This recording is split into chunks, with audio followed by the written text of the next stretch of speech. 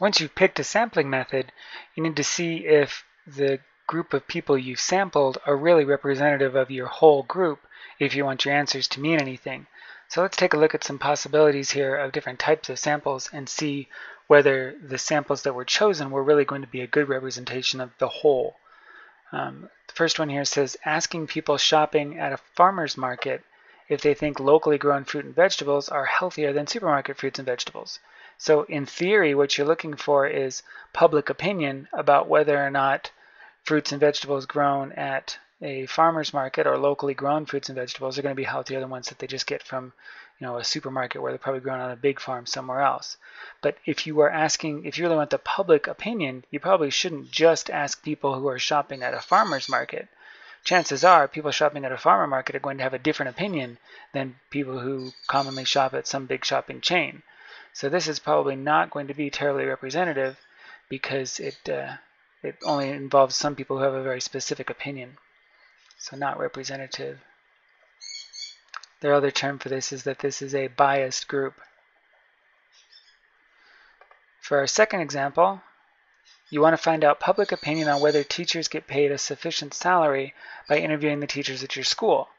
Now it says specifically that we want public opinion on whether teachers get paid a sufficient salary. Chances are if you're interviewing the teachers at your school, they're going to be more likely than most people to think that their salary is not sufficient. So really this is also going to be a biased group.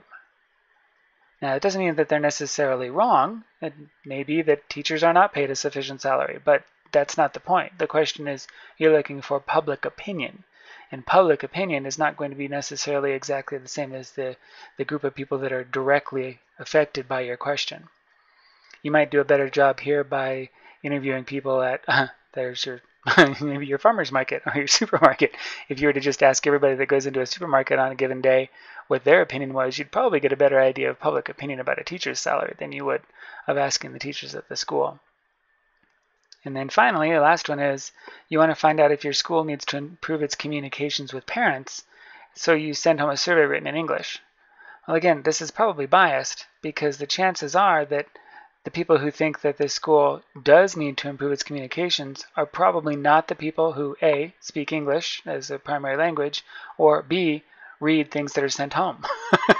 If they're the kind of people that read things that are sent home in a package, they probably are just fine with communications. The people who don't necessarily think that communications are so great are probably not going to read the survey, either because it's not in a language that they're comfortable with or because they just don't generally read those kinds of things that are sent home. So you might do better off by meeting with students after school, asking parents at their next parent-student conference, ask them questions about communications, some way that gives you a better chance to get face-to-face with someone and ask them the question in person.